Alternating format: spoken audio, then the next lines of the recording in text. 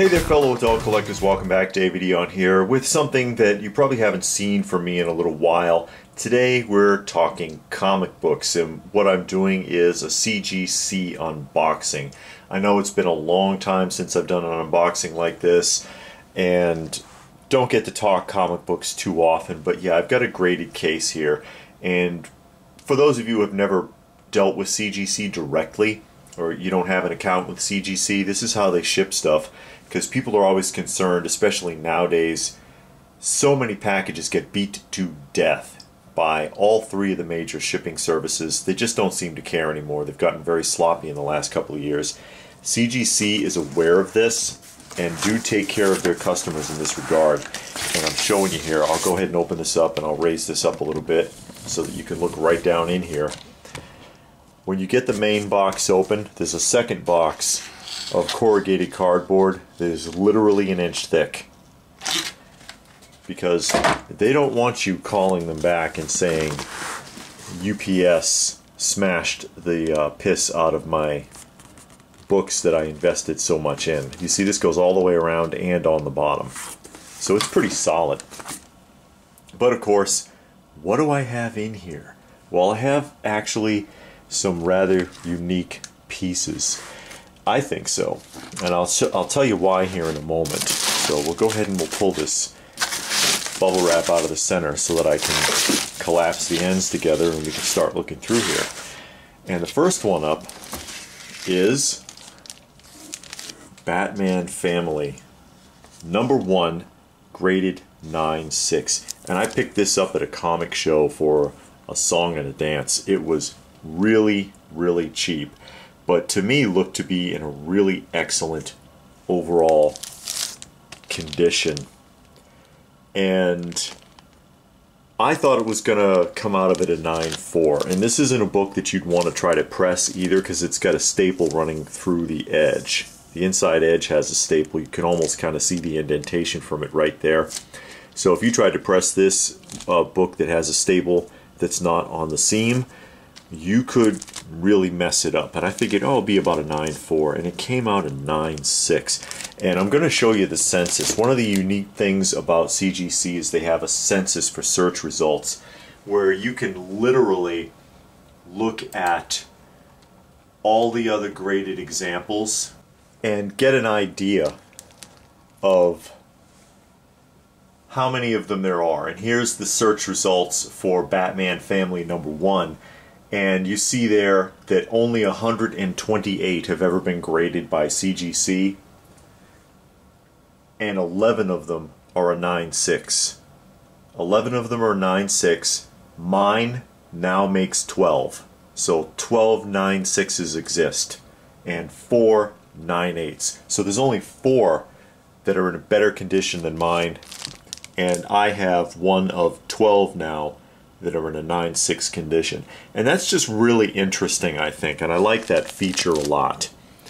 So let's go ahead and pull out the next one. And the next one is 2 of the same book, and that is Star Wars X-Wing Rogue Squadron Special Edition from Dark Horse Comics, made in 1995.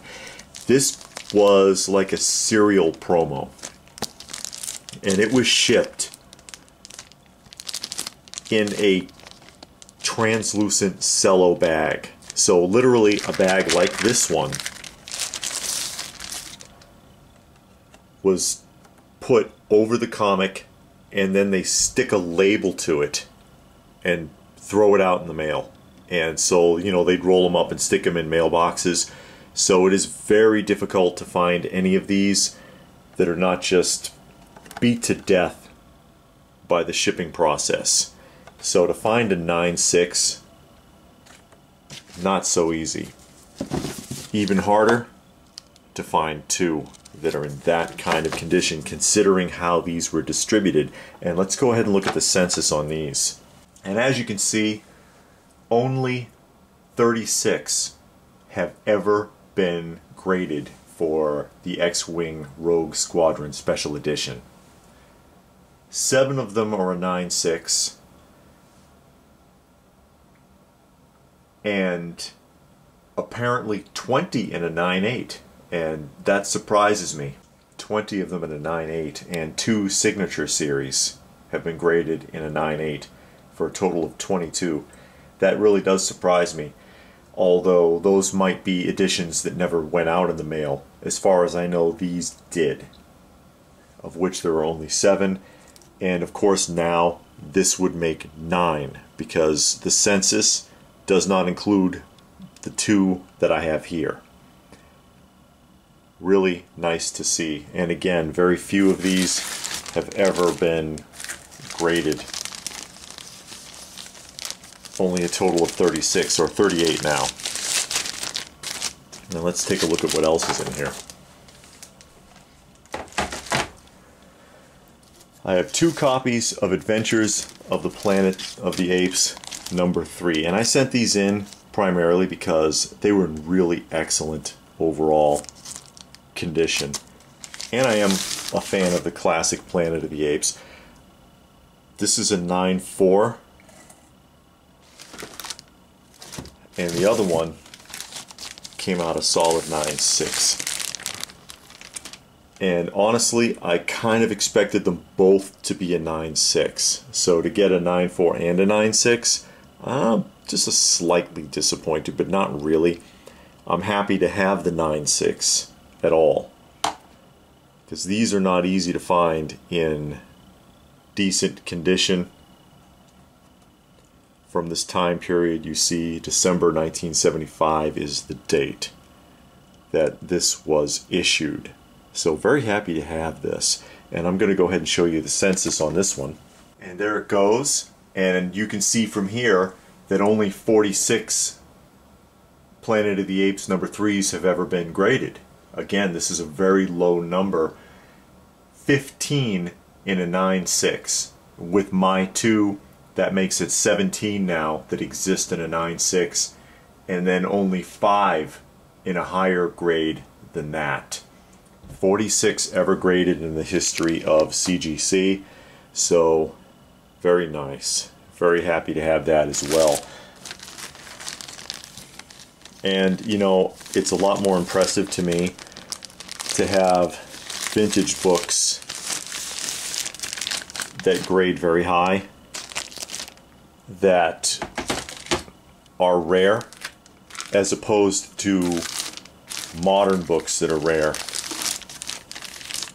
that are made deliberately in very low numbers. Next up, we've got the Omega Men #3, which some of you might recognize as being the first appearance of Lobo. Omega Men #3, first appearance of Lobo. And I have 3 of these. 9.6,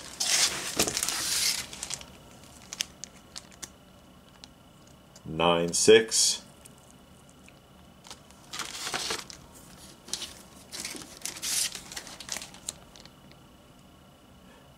and 9.4. And this is another one. I expected all 3 of them to come out a 9.6. Look at that old Atari Tron ad on the back there. Was that Atari? I think this was for Atari. So 1 9.4 and 2 9.6s. I expected all 3 to be a 9.6, but again, I'm not complaining. I actually bought these from a comic shop when Lobo first reappeared on the scene in his own independent comic. And I went and I found these and I got them for like $1 each. So I've been holding on to those for a while and kept them in really good condition. Let's look at the census on this. Omega Men #3, and as you can see, a lot of these have been graded. 5,418 total, so now 5,421 counting my 3. 1,389 in a 9.6, and then 736 in a 9.4, and 1876 in a 9.8, plus some signature series editions, and 1 restored. 1 restored to a 9.8, it says there. And I love how they break that down too, give you all that general information. So there's a lot of them in a 9.6, although because it's a first appearance, they actually do command a pretty decent price, especially graded. But yeah, a lot of these have been graded. I would still like to get a 9.8, but I'm happy with the 9.6. So we'll go ahead and put these back. And now this is going to throw you. You see, all these are the same book. And I figured most of these were going to be a 9.4 to a 9.6. Maybe one of them, one or two of them, might even be a 9.8. And I got one zonk. If you're familiar with the old Let's Make a Deal with Monty Hall, and you'd get the zonk, that's what I'm talking about, because one of these threw me. And this book is Ghost Rider Hot Pursuit. And I'll go ahead and I'll show you the zonk, because aside from this one, I was mostly right in my assessment. There's the 8. That's Ghost Rider Hot Pursuit, and it was a KB Toy Stores exclusive giveaway in 1993. And I got these in 1993, all 10 of them, and held on to them for all those years. And this was a book that literally, because they were doing a deal with Toy Biz X-Men, and they had the exclusive KB Toy Stores X-Men, if you remember those, they were giving these away, a limited number in each KB. And so these are actually very difficult to find at all. More so than you might imagine, as you're about to find out when I show you the census on this one. But this was the zonk. And the grader's notes said that they discovered a crease in the back. And I was like, really? And I see it now. And it runs right through here. There's a crease that comes right through here. And that's why they knocked it down to an 8. And there's some pinching up here as well.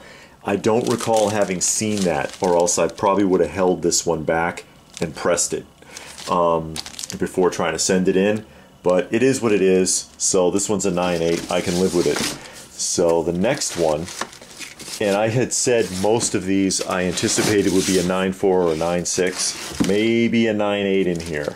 So let's look at the rest, and then I'll show you the census. There's a 9.4.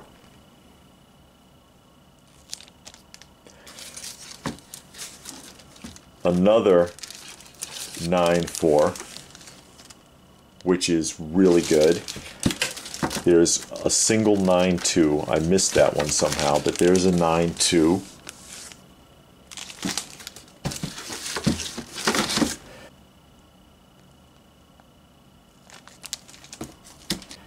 A 9.6.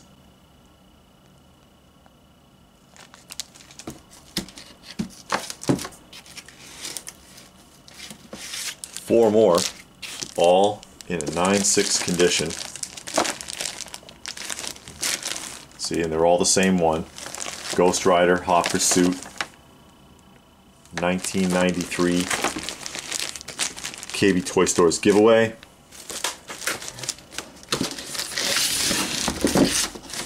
And then 9.8. And like I said, I thought I'd get maybe 2 9.8s and some 9.6s and 9.4s. So that 8 really kind of threw me off, but you never know. I mean, sometimes that's the gamble that you take. That 9.2 kind of surprised me a little bit, but I'm not disappointed considering. Get ready for this. Here comes the census. In the entire history of CGC, only once has one of these comics ever been graded.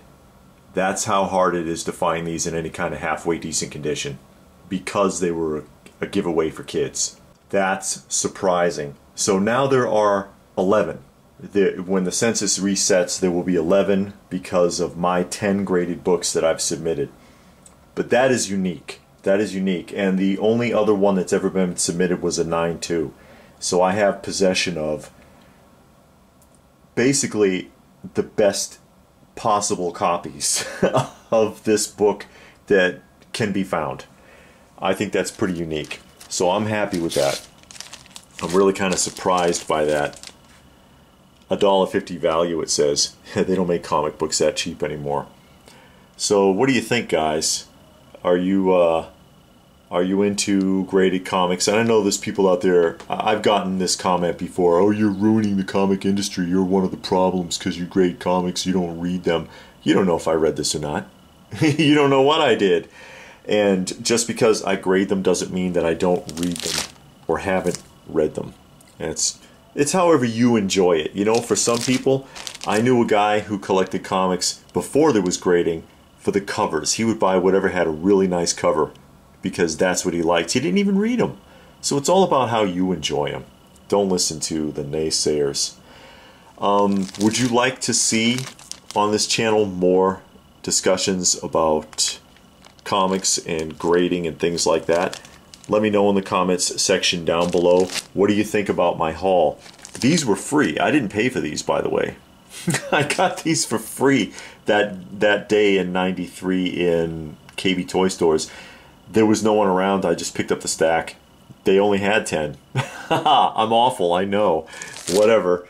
But what can I say? Story. My Omega Men 9.6. I'm happy with the 9.6s. I like Lobo. Let me know what your thoughts are in the comment section down below. Are you into grading? Would you like to see more of this type of discussion on this channel, since I haven't had much of an opportunity to do too much with comic books? Usually I do action figures and toys. Planet of the Apes. I'd like to find a 1 in a high grade. Do you buy graded books? Do you buy books that aren't graded and get them done? Share with me in the comment section. Please do give the video a thumbs up if you got something out of it. I hope you did. Share it if you can. Subscribe if you're new, all that good stuff. Check out some of our other videos. I was really pleased with this one. Like I said, I thought it was going to be about a 9.4. So it's slightly higher than I expected. And not too many of these in graded condition. I'm happy with this. Very cool.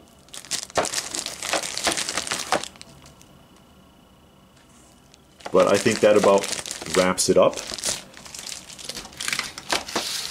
So I'll add these to my other graded books.